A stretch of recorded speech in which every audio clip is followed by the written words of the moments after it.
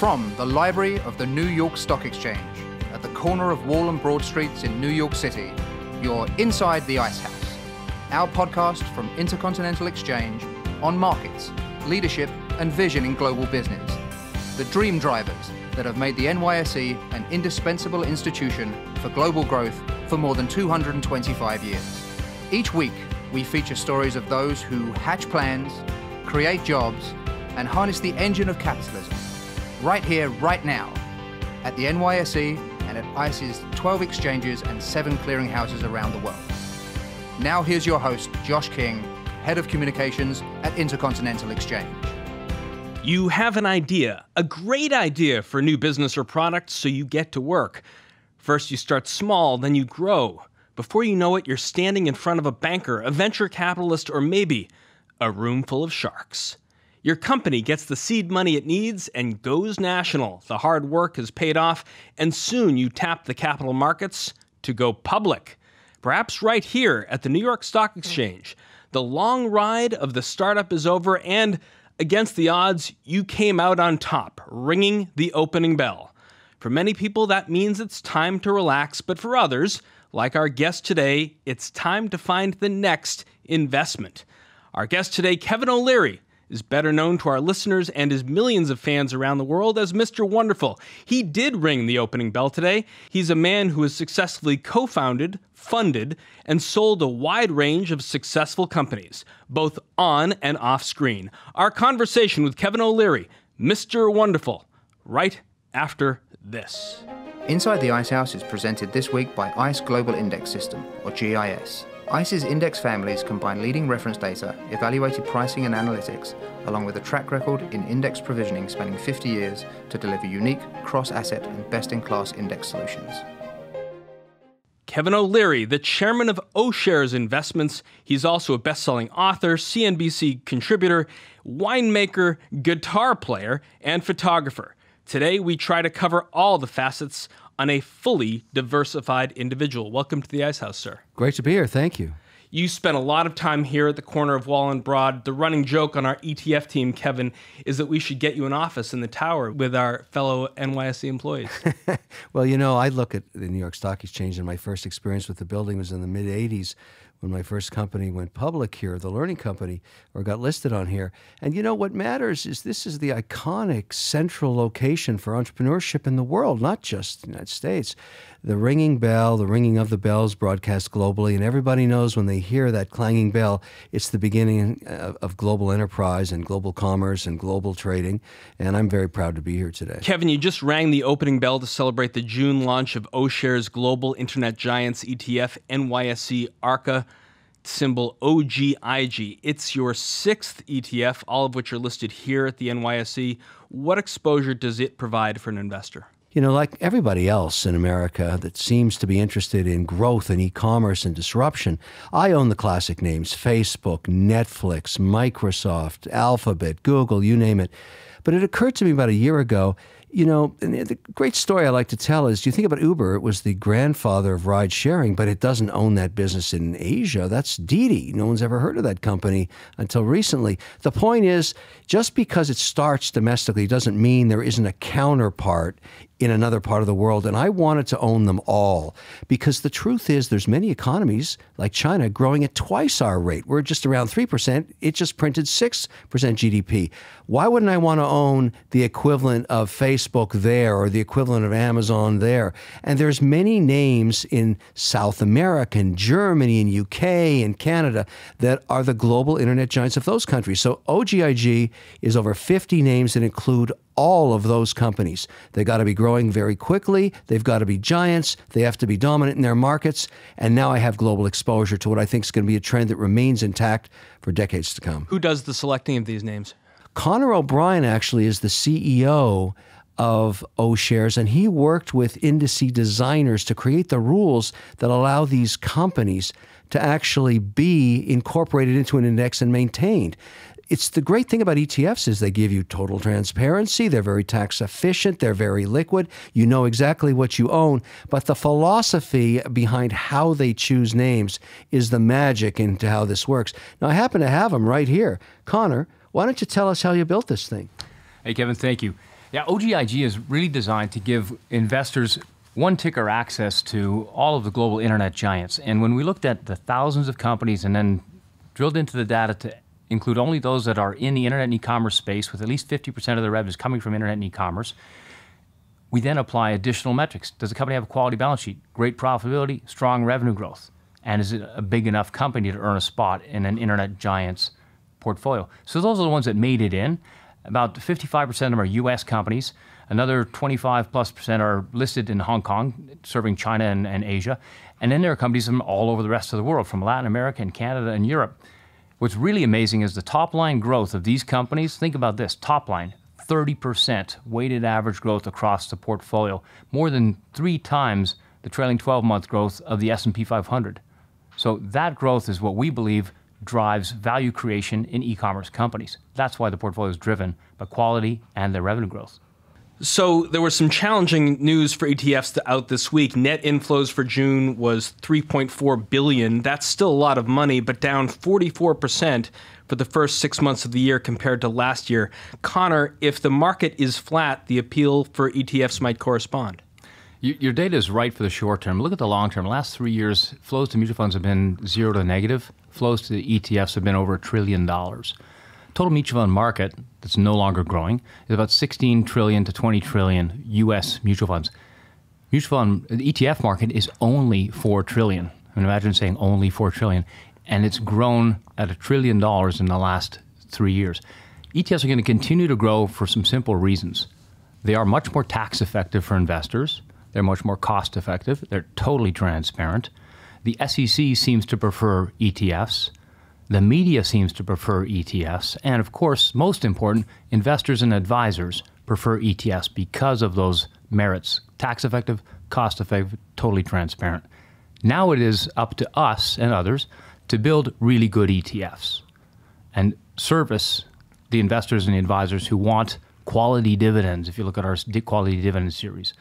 To broaden the aperture a little bit for a photographer like Kevin, we are 6 months into the year. U.S. presidents tend to travel about this time during the year. President Trump was in Quebec earlier for the G7, Kevin. He was in NATO in Brussels last week and meeting with President Putin as well. Your take on how the markets have reacted for the first 6 months of the year, given the trade policy tensions, interest rate increases, talk of inflation? You know, in other times, this kind of rhetoric would have roiled markets and had significant downside pressure on them globally. That actually hasn't happened here, and I have a thesis as to why that's not occurring. You know, many different administrations have tried to address tariff imbalances between the U.S. market and international markets. Let's take Europe and China as our ones to talk about, because really this is a dialogue that's going on between the mechanics of the Trump policy, which would be Wilbur Ross and Larry Kudlow and their teams. And the first attempt at this started about, 2 months after the Trump administration took power.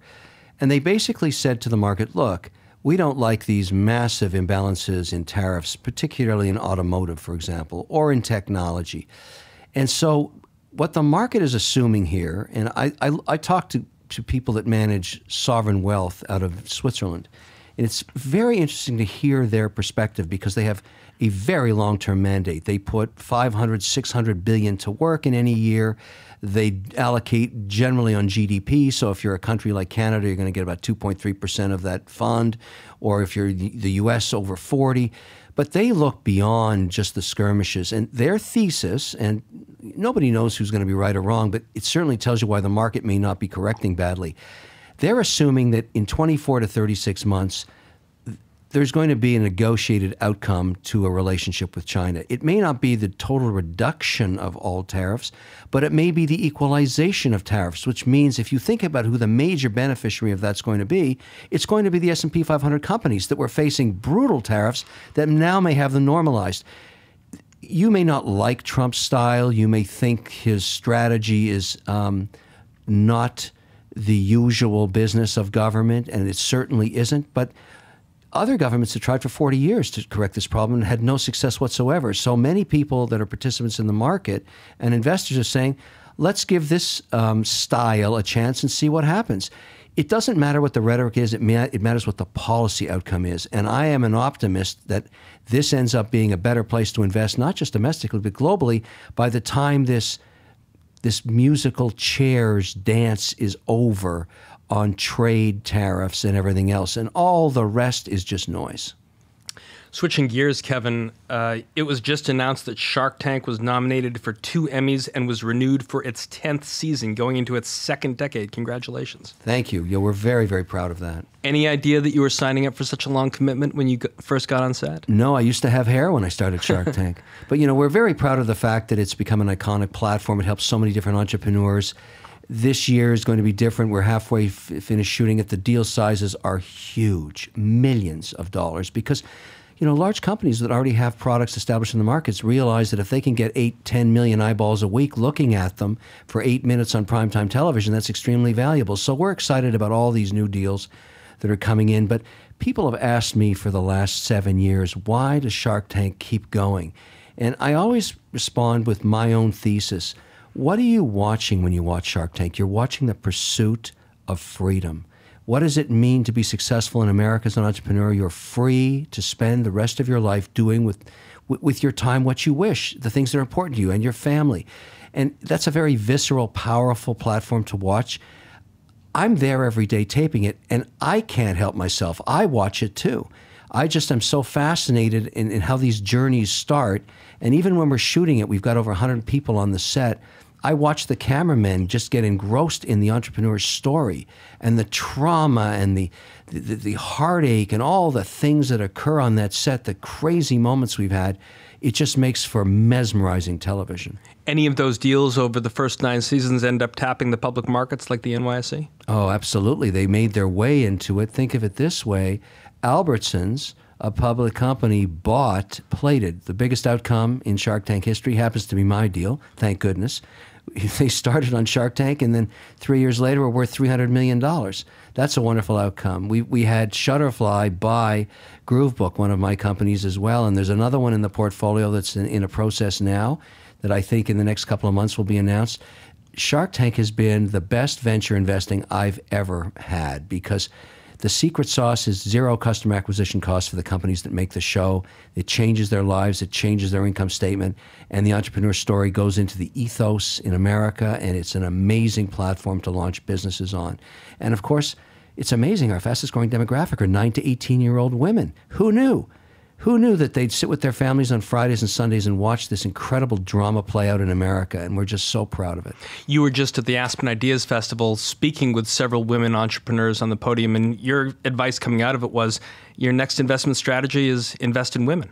Well, the outcome's been remarkable. Out of my portfolio over the last 10 years, the majority of the returns have come from companies run by women, even though they don't know each other, even though they're multi-sectors, they're multiple geographies in multiple businesses, and yet their IRRs and their return of capitals have been significantly better. So I did some research on this, and I shared it with the portfolio this February. We took over the Betsy Hotel in South Beach, and I invited all the CEOs down and all the providers of social media, companies like Amazon and Twitter and Facebook, to come and show us best practices. But what we learned was that women, and this is probably the secret sauce, is when we looked back at every quarter over 7 years, we noticed that men only hit their targets 65% of the time by setting very high targets, and we called that the testosterone target.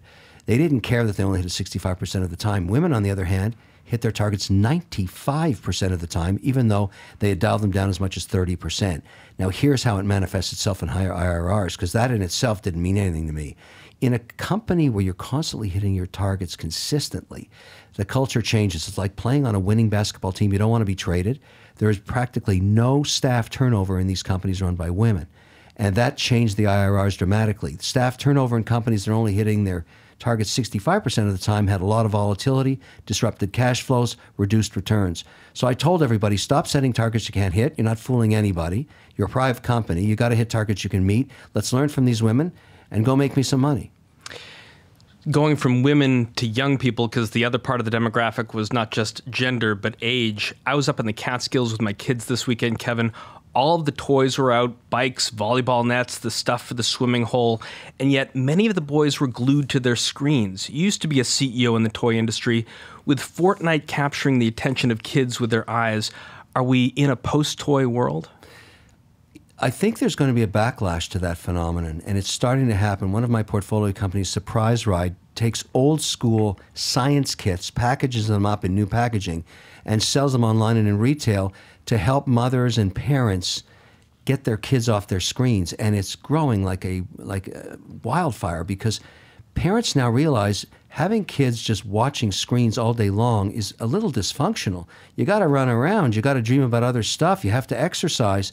And so I think you're going to start to see some normalization on that trend. I mean, you can't put the genie back in the bottle, but if you're a child and you're not playing with a doll or doing something physical or trying something else, like having volcanoes explode with baking soda and vinegar, which has been a classic toy forever, has nothing to do with digitization, you're missing something in your life, and I think parents are figuring that out. What's the best way to teach kids these days? It's to actually engage them in a dialogue at the family dinner table. That's what I think. You know, I'm a big advocate now for financial literacy, and I've learned something really remarkable. We teach kids everything: sex education, geography, math, reading, scores, you name it. We never talk about debt. We never talk about credit cards. We never talk about investing. And that has to change forever. In fact, Connor and I convinced Connor about a year ago that we should build an app for kids that are able to, at an early age, start to invest. And it was impossible to do, because if you only have $5 put to work, how do you do it? Now we have something called Beanstox, Beanstox, that lets kids put $5, $10, $20 into an account and actually own a fractional share of their favorite company or ETF and learn how to invest. The truth is, and I teach graduating classes of cohorts of engineers, I can't believe these kids, these are engineers, don't know how to invest. And if you put your money aside, 10% off every paycheck from your early 20s, you'd have over $1 million in the bank if the markets just did what they did for the last 100 years, give you 6% on average, 7% on average a year. You need to invest, and you have to start doing it. That's why we developed Beanstox. Connor, are you looking at these portfolios? What does the data suggest about how the kids are investing? It's interesting that the self-directed investors using Beanstox buy the big names that they know. And you got Amazon at $1,500. A lot of these kids are buying a fraction of a share. So Beanstox allows them to buy their favorite 3 or 4 or 5 companies.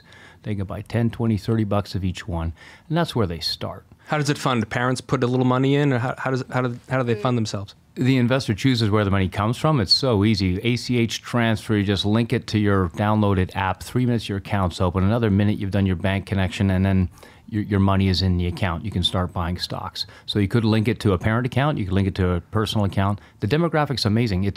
But one of the things that we actually need to work on, we have more male participants in Beanstox than female. And so there's something about our marketing that we need to adjust to appeal more to the female crowd as well. And what we're bringing out soon is a core portfolio service where we're actually going to give people portfolio management services through an internet advisory feature in Beanstox. And they can trade their own stocks for those that they want to pick themselves, and they can use our system to own a core portfolio. All of this for an incredibly low cost, free for people under 25. That's pretty low, free. And max is $5 a month for the rest of the world. Do you share data with how many Beanstox accounts are open? So we have 30,000 user accounts at the moment. We've done virtually no marketing. We're going to get the automated core portfolio portion of it live in the next month or so, and then we're going to start doing the marketing. And what Kevin said about Shark Tank actually works with Kevin. His name, his visibility really helps us keep our customer acquisition costs extremely low, extremely cost effective. We've got a terrific marketing team that uses social media and the content that Kevin and the rest of the team develops, and it allows us to reach thousands and thousands of people really cost effectively. Is there any limit to the number of symbols that Beanstox users can buy, how do they actually get a fraction of a share of Amazon? The thousands of tickers of all the stocks and all the ETFs, open architecture, buy anything, and they can choose to buy the dollar amount that they want. And it's just an incredibly flexible, open, easy to use feature. Kevin, this is a great answer for me because the kid wants to buy a little Tesla, and it's a big risk, and I'm not sure you should do it. But if he buys $10 of Tesla, that can't be that bad, can it? Well, first of all, buy the car, not the stock. One day that stock is going to trade at the multiples of all the other car companies, and grown men are going to weep when that happens. But for now, it's an amazing. I own one. I can't believe how fantastic a vehicle it is. My wife convinced me to buy it along with my son. but I will not buy that stock. So I can't get behind a stock that's trading at an infinite PE when really it should be trading at 17 if it ever has any E. One stock that I think you and I would both own if it were publicly traded, if Mr. Kraft were to float the name, would be New England Patriots. I would. And I think he's done a masterful job in mitigating risk and delivering results. I mean, how can you not be a Pats fan? It's probably America's most hated team because they can't do anything else except win. And I love that. Mark Wahlberg agrees with us. He was in Atlantic City recently and placed a hefty bet on the Patriots winning the Super Bowl this year. Good investment, do you think? I think so. I think Brady's done an incredible job in keeping himself physically fit as he's aging, because 20 years ago, you would never see a quarterback this age being so active. But he's using all kinds of technology. He talks about it openly. He's got a really good philosophy about this, and his teammates support him. The key is to protect him in the pocket. If they do that, he's just practically invincible, and he can take tremendous pressure. So I'm looking forward to the season starting again, although I did love the whole FIFA soccer thing. That was really interesting. That's probably going to help soccer in America, just watching those games. Wahlberg made his bet, Kevin, at the William Hill Sportsbook at the Ocean City Resort Casino in Atlantic City, New Jersey. In Murphy versus the NCAA, the U.S. Supreme Court just struck down the federal law that prohibited states from legalizing sports gambling. What are the implications for sports, commerce, innovations, some of the technology that you guys are talking about? So many of the companies that we own in OGIG, Global Internet Giants, will be involved in this. But I will say one thing about when I talk to owners of basic franchises, whether it be in basketball or in baseball or hockey, they're concerned about compliance. They want the state compliance on gambling to be identical to the federal. And so what we need to do to get this industry off the ground is not have multiple compliance platforms, no different than the ETF market. The number one cost of financial services, and we're going to have to include gambling in this soon, is compliance. So if you have a state or municipal compliance regime that's different than a federal, that's chaos for the owner that's letting them bet on your franchise. So I think you're going to see a lot of resistance from the owners until they can be guaranteed that they're not going to be breaching compliance rules. The last thing you want to be is a billionaire owner of a sports franchise being litigated by the government because you are not compliant on this new rule. It's akin to the problem going on in the cannabis industry where you've got 9 states allowing legalization, and yet it's a Schedule I narcotic federally. That doesn't work. That's why you don't see any real money in the cannabis business yet, even though CBDs are promising as a medical solution. On Shark Tank, Kevin, you and your fellow sharks are engaged in gambling of a sort. Do you look at it that way when you're on the set? What are your thoughts on the various methods beyond Shark Tank of crowdfunding that are burgeoning online? I'm a big fan of 2 products. One is the Ruroc ski helmet, which is based in the UK. Another is a Codaboard electrified longboard based in Denver, Colorado. They may have a shot to get on Shark Tank, but probably not. They need to figure out ways in which the thousands, maybe tens of thousands of dollars can come in so they can expand. I like the crowdfunding platforms to help entrepreneurs start their businesses, but I don't use the metrics of them to make investment decisions. I'll tell you why.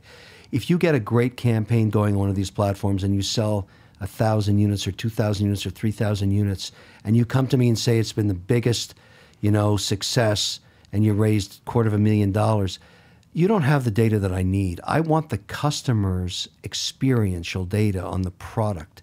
Because just because you had a great video that sold a whole ton of advanced orders doesn't mean poo-poo to me until that product's in the hands of the consumer. So if you try and do the old game and you come on Shark Tank saying, we had a very successful crowdfunding campaign and we got $250,000 worth of orders, we couldn't give a flying beep about that, because you don't have the real data we need. And you're going to try and give it a 5 million valuation or 10 million valuation.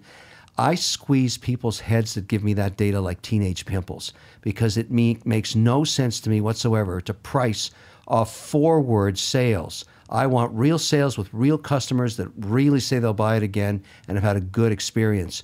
So a little advice to those that are thinking of coming and pitching on 5 million pre-money valuations because they had a great crowdfunding campaign. I can't wait to get you in my claws. Join me soon. Mr. Wonderful, when they approach you on set to make the pitch, I know the pitches themselves are edited down significantly, but in the first 60 seconds of them standing in front of you, what are you looking for? I now see the aura before they say their first word. I've seen so many pitches for so many years that I know before they say anything what's going to happen to them. I know that sounds crazy, but the winners have an aura around them and the losers have the stench of death. And it's just the way it is. And I'm sorry, I got to tell the truth. I'm the only shark that has the guts to tell the truth because I know the market's going to eat them alive. I always tell these people that are crying in front of me, oh, how can you be so mean? I'm not mean. I'm your best friend. I just told you the truth. I told you to stop wasting your family's money because you're going to go to zero, 100% probability you're a zero. So why do you want to waste all this money? Why don't you just take the truth and go do something else as opposed to blowing your brains out in a horrible way financially? It's better to tell these people the truth because if they think I'm mean, wait till they meet Mr. Market. Mr. Market's going to chew them up like a great white. Never shy to share your opinions, so it's not surprising how active you are on social media. Earlier in the summer, while guest hosting on CNBC, Kevin, you voiced concerns about the potential regulation of social platforms, and last week you gave the keynote at the Facebook Boost conference. What role does social media play in the new economy, and how does social fit in your personal business strategy? Well, first of all, I have an overall premise about government involvement in business anywhere on earth, including our domestic market here in the U.S. The words I hate to hear are from any politician saying, hi, I'm from the government and I'm here to help you. Those are the words of terror to me, because every time the government gets involved in regulating something, it increases a massive amount of inefficiency and the cost goes up. So I always like to think the market will regulate itself. If you thought Facebook was something that was going to take your data and completely make it public, and that was of a concern to you, you wouldn't use it. You don't need the government telling you that. If you really believe the company's that dishonest and it's doing all these bad things, here's what I know. Of my 34-plus portfolio companies, our number one spend on advertising is with Facebook. Why? Because it works, and we can measure it, and we can geo-lock it, and we can test it. There's no other platform like that, which is why it's been so successful. I don't need the government to tell me how to use it. I know what customers think about it. And by the way, and this is perhaps an ugly truth, when I talk to millennials about their data, they want their data to get out there. They want people to look at their photos. They want to be on social media. They don't have the same concerns that somebody's in their 50s and 60s do about having their data being sequestered. They just don't give a damn, which is why Facebook stock is right back where it started before we heard all of these outcries and concerns about security of data. Data should be secure, and the company's doing what it has to do. But I don't want this platform destroyed because I need it for my companies. And look, let the market be the market. If there's a better Facebook around the corner, if Instagram, which is owned by Facebook, ends up being better, we'll use that. If LinkedIn can be a platform, we're going to use it. Twitter, same thing. Snap, whatever the next hot thing is, bring it on. But the last thing we need is, hi, I'm from the government and I'm here to help you. The whole idea of shrinking government is a wonderful thing, and the deregulation going on right now is driving the Russell 2000 to new highs. I think your references, as you began your answer to the last question, were to the domestic market here in the United States. Many of your fans know that you are Canadian. So what does it, speaking of regulation, and here I'm the government, I'm here to help you, what will it take to make you long on Canada? I have to see it get competitive. I have to see it reduce its tax rates to compete with the U.S. platform. I have to see its tax policies change on capital cost allowance. I have to see this, this phobia on carbon taxes. Canada is the only jurisdiction in North America with a federal carbon tax mandate now. And as a result, you've seen the flight of capital unprecedented in the last 6 months. Billions and billions and billions of dollars leaving the country, being reinvested in a much more regulatory-friendly environment called the U.S., particularly in energy, where we care. 49% of the economy of Ontario is tied to trade with states just south of the border. 39% of Alberta is tied to states just south of it. Canada is an amazing country with incredible assets. It's the size of California. Unfortunately, it's very poorly managed, and I've been an open critic of the government, both federally and provincially. But the cavalry is arriving. We just had an election in Ontario where a Ford, the brother of the late mayor, took over and not only won, decimated the Liberal Party of Ontario. It's no longer a political entity anymore. It lost so many seats. So Canadians are waking up to the fact they're being poorly managed, and they're firing those poor managers. In that case, it was the Premier of Ontario. She won't be running a mandate again, probably ever, and her party has been destroyed because of incredibly bad performance. That theater show is going to come to you soon in Alberta, and then we have a federal election I'm very optimistic about in 14 months. I am going long Canada in stages. I put 1% to work when we kicked out the Liberals out of Ontario. We're going to kick the Communists, not the Communists, the NDP party, I get them mixed up, in Alberta. And then I'm going to put another 1% to work. And when we take over the federal government to a more pro-business, pro-competition, pro-investment environment, that'll be another third. That's what your allocation should be. Canadian economy, it's 2.8% of the world's global GDP. And I am waving the flag everywhere I go, telling people Canada is a long, not a short anymore. Change is a-coming. The cavalry of business is coming. Change is afoot. And we're going to get that country back on track soon. You mentioned earlier in our conversation Wilbur Ross and Larry Kudlow. Kudlow was you were on Larry Kudlow's last show before he headed to the White House, talking about eventually going long on Canada, or this process that you're beginning now. Do you see another run for office, or perhaps a similar type advisory to the role, the one that Larry is playing in Washington? You know, I went into the process to get a majority mandate in Canada to become its prime minister and make drastic changes to the way the country's run, to run it more like Switzerland or Denmark. And that was very appealing in every province except Quebec, where I don't speak French. Quebec has 78 out of the 338 seats. It's the Florida of Canada. Not only did I not win there, I got decimated. I needed to get at least 28 seats, at least interested in having me run the place. So I lost there. And I know when you lose, you have to take your licking and move forward. But I haven't lost my voice. I won't be doing that again anytime soon. I'm an active investor. I'm a pro-Canadian investor. I'm a pro-global investor. And my hands are really busy working with those shares. That's why I'm here at the New York Stock Exchange today. So I've got my work cut out for me, but I'm not going to stop making noise. The last thing I want to see is a country as rich and as successful as Canada used to be not become competitive. I want it to get back and be competitive again. And obviously that's happening here in the U.S. We've got to catch up. We don't often see in our leaders the kind of creative streak that we think they need to have an expansive mind and a fertile sort of approach to the things that make up a society.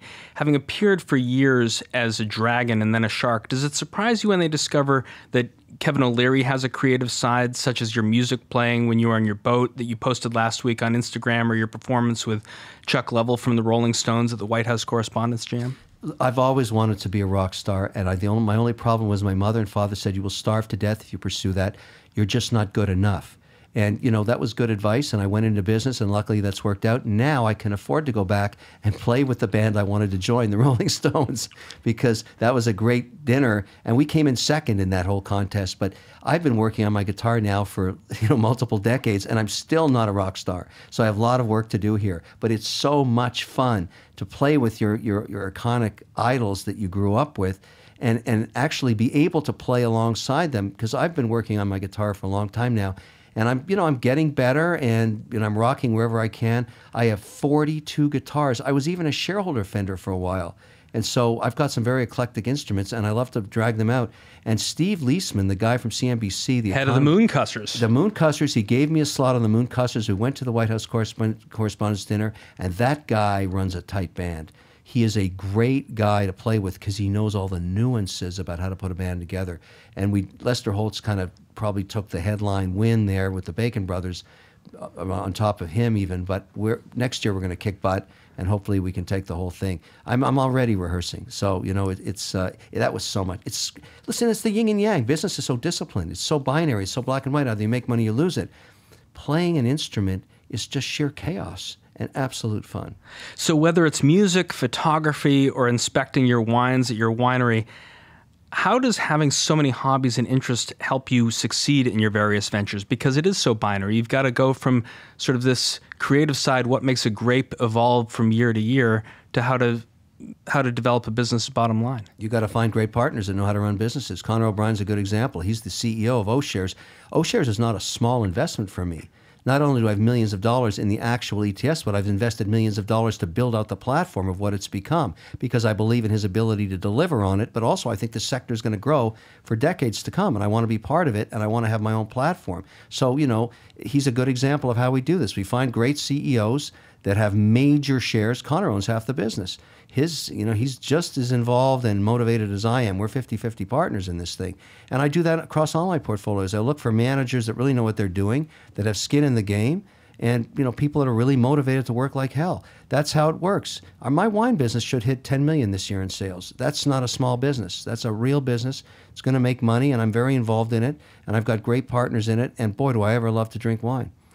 After the break, we talk more with Kevin and Connor, how they moved into the ETF space by using Kevin's mother's investment style as a barometer. More after this.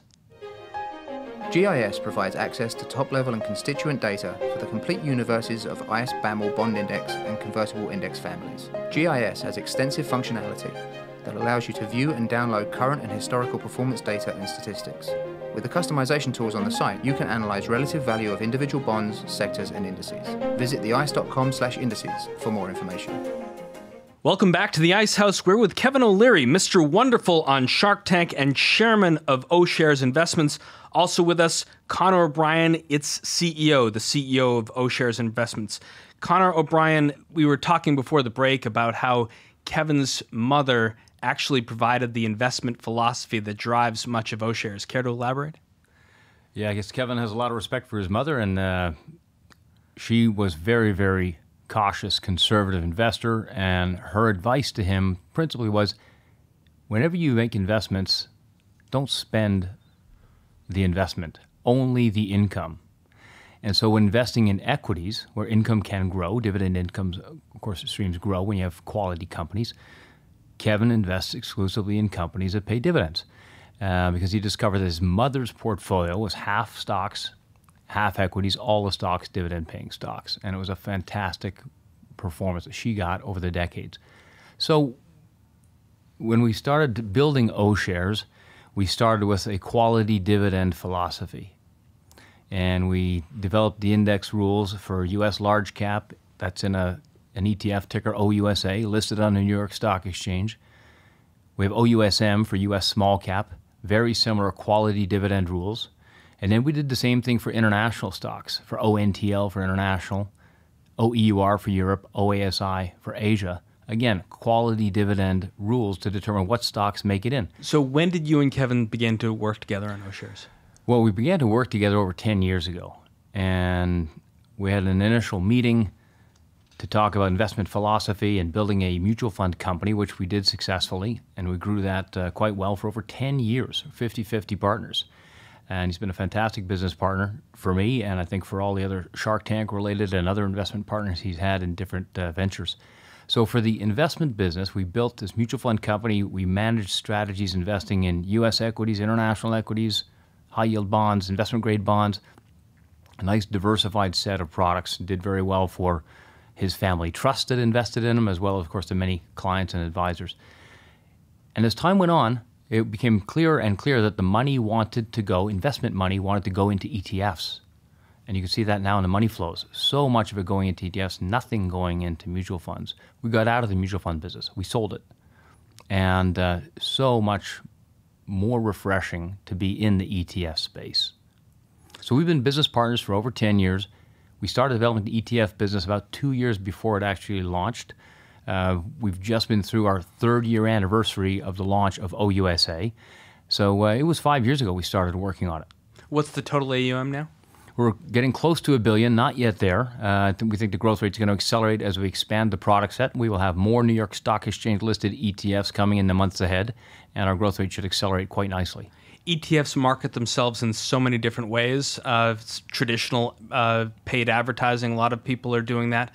But you have, a social media phenomenon sitting next to you. What are the ways in which O-Shares attracts more money inflow? So here's an interesting stat. 1/3 of the assets in our ETFs come from self-directed investors using their account at Schwab, E-Trade, Ameritrade, Fidelity, etc. 1/3 comes from advisors who are choosing our ETFs for their investor clients. And then the final third come from mid-sized institutions who just look at the metrics. They don't talk to us. They don't look at social media. They look at the metrics. Is this ETF delivering a great result? So we have a really, really nice mix of self-directed investors, advisor-driven decisions, and the mid-sized institutions. Kevin, we were talking about beanstalks earlier, and you often cite your mom and your stepfather's advice in shaping your career, but not everyone learns financial literacy at home, has that dinner table conversation that we were talking about, or someone who urges them to go get their business degree. How do we improve financial education in Canada and the United States? Well, I'm on a mission to do exactly that. I've tried to do it at several levels. First of all, I've made it messaging for all the work I do on network television, whether it's on Shark Tank or Good Morning America or the work I do on CNBC. We talk a lot about this now because it's one of the causes I care about. But I also teach graduating cohorts of engineers. I've done that across the nation, places like MIT, Temple, Notre Dame, Waterloo, McGill, where I go to the graduating class because a third of engineering classes generally will start companies. So it's a great place to meet entrepreneurs.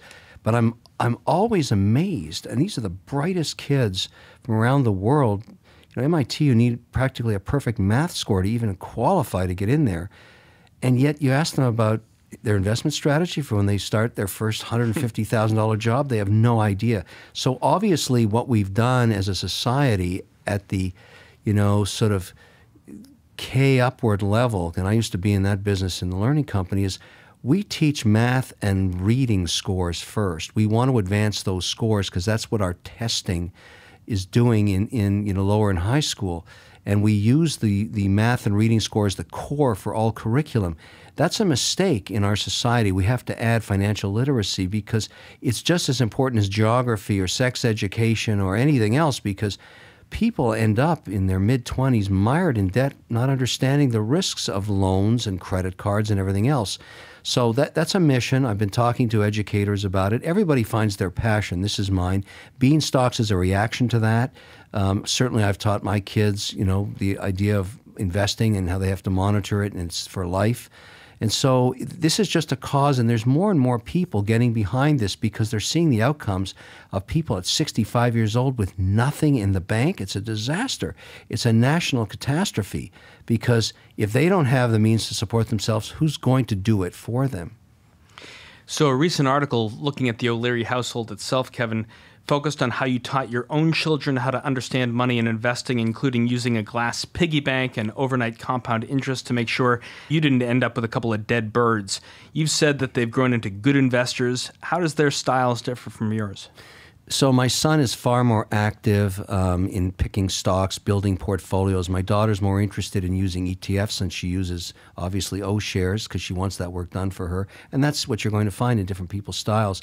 But I used a glass piggy bank to sneak into their rooms and drop pennies in it when they were very young. And then I'd make them count it in the morning, and they were just in awe. Now, if only the real world worked that way.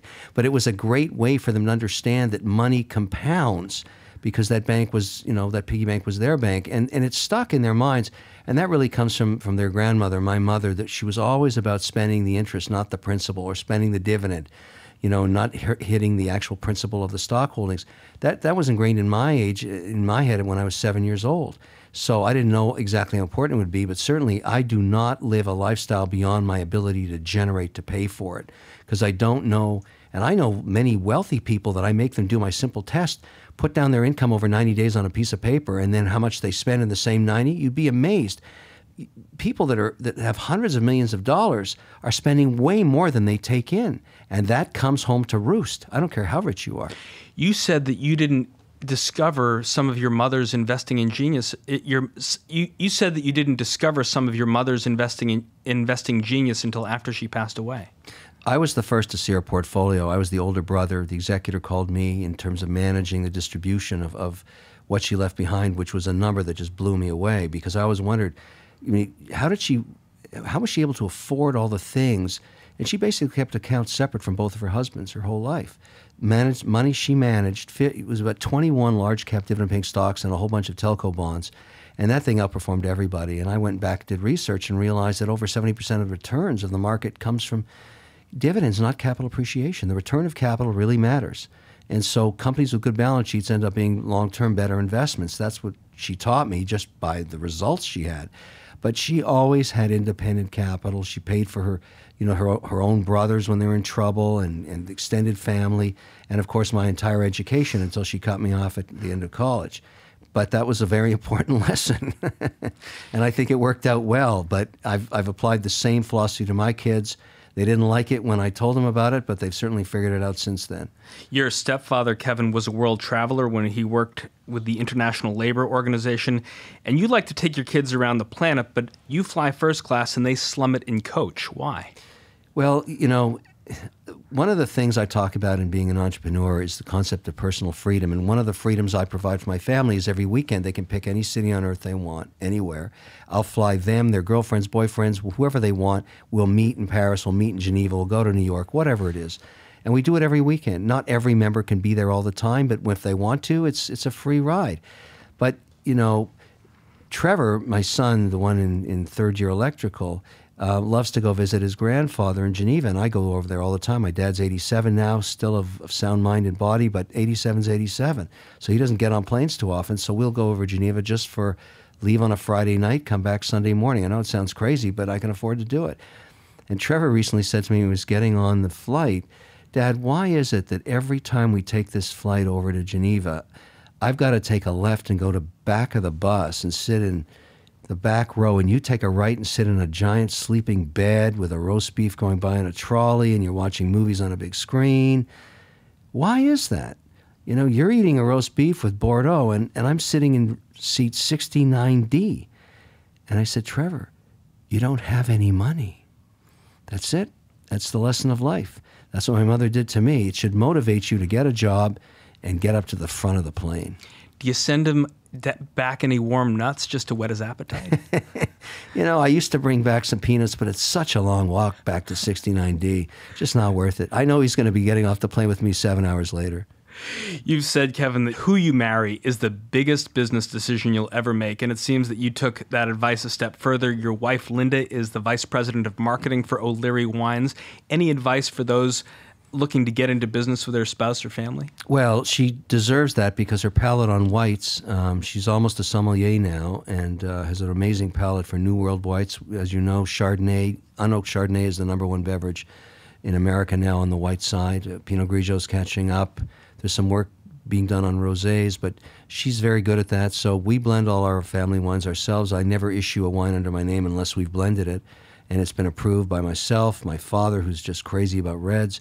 So we do a lot of work on it. But, you know, she's got a very good palate. And our #1 success right now for direct-to-customer is on QVC. The average woman there is 62 years old buying, and my wife represents a good foray into that market, understanding what that woman wants in her wines. And so I'm now the #1 provider of wines on QVC. We're the #1 brand there, sold direct. That's a big business for us. And that's because the laws have changed in America. In 40 states, you can ship direct from your California wineries. So Linda's a big part of that. I make her work for her supper on that. I pay her a check. She's an employee. If things don't work out, I can't exactly fire her, but, you know, we'll drink wine together and talk about it. New York State, is that allowed for shipping? Yes, we ship to New York State. We ship to, there's certain states you can't, that's changing all the time. Distribution of liquor and wines and alcoholic beverages is Byzantine. It's old. It's very complicated, but things are changing all the time, and the wine business is growing like crazy. I'm very proud of it. I mean, I'm doing over 150,000 cases a year. That is not easy to do. That's a lot of logistics. You're shopping for O'Leary Wines. Where do you find it online? You just go to o'learyfinewines.com or you go to qvc.com. Those are the two biggest places. I do have some retail distribution, but a case of wine weighs 39 pounds. Why not let somebody ship it to your house? That's what I do. I ship all my wine to myself because I don't want to carry it around. It's fantastic. That's the dark secret about the wine business. Make somebody else carry it to your kitchen table. Back in March, Kevin, you were on stage at the MIT FinTech Conference advising entrepreneurs to make sure they had a strong financial understanding of their businesses.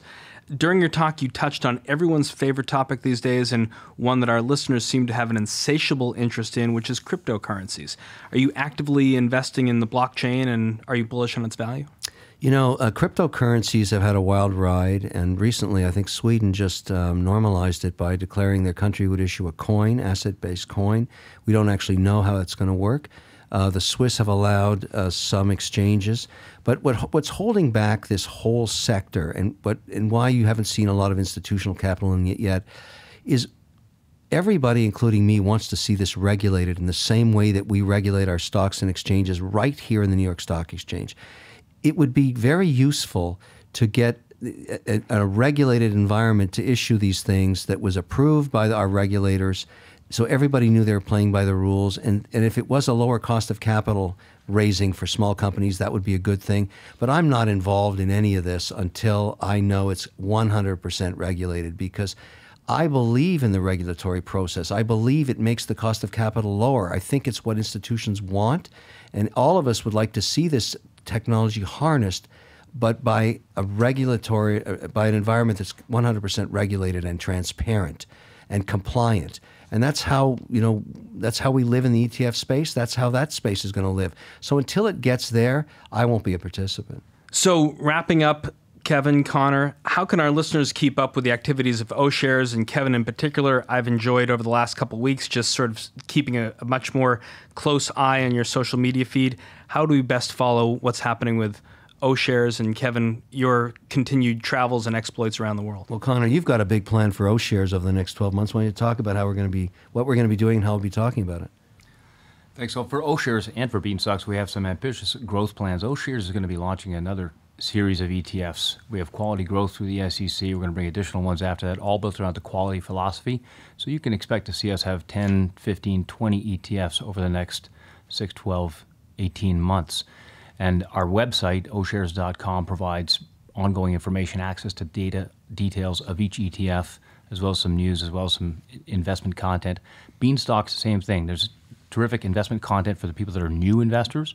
Shows them how to use Beanstalk, shows them how to think about creating a portfolio of their favorite 10, 20 stocks and ETFs. And so that's going to be very, very exciting. We're really looking forward to blend all of this. The financial literacy Kevin was talking about is going to be channeled to the new investors, younger investors through Beanstalks. The professional investors, we're going to serve them the best way we can with OShares ETFs, of course, listed right here at our favorite place, New York Stock Exchange. I'll be signing the boy up and the girl for Beanstalks today. They're going away to camp for 3 weeks. I'll say, buy and hold. We're not selling this thing for 3 weeks. Kevin, are we going to see you on the boat anytime or strumming the guitar on stage any place during these hot summer days? You will, definitely. And I've been rehearsing. I've got a new band I'm rehearsing called the Cash Flows. We're going to be doing some work together in August. And, that's the thing. You try and find great players and then rehearse maybe 10 or 12 songs, get them nailed down, and then take it on the road. So the Cash Flows will be coming to a balance sheet near you soon. Thanks so much, Kevin, Connor, for joining us today in the Ice House. Thank you. Thank you. That's our conversation for this week. Our guest was Kevin O'Leary, founder of OShares Investments, O'Leary Funds, O'Leary Fine Wines, and O'Leary Financial Group, just to name a few. He was joined here in the Ice House by Connor O'Brien, the CEO of OShares. If you like what you heard, please rate us on iTunes so other folks know where to find us. And if you've got a comment or a question you'd like one of our experts to tackle on a future show, email us at icehouse@theice.com or tweet at us at NYSE. Our show is produced by Pete Ash and Ian Wolfe, with production assistance from Ken Abel and Stephen Portner. I'm Josh King, your host, signing off from the Library of the New York Stock Exchange. Thanks for listening. Talk to you next week. Information contained in this podcast was obtained in part from publicly available sources and not independently verified. Neither ICE nor its affiliates make any representations or warranties, express or implied, as to the accuracy or completeness of this information, and do not sponsor, approve, or endorse any of the content herein, all of which is presented solely for informational and educational purposes.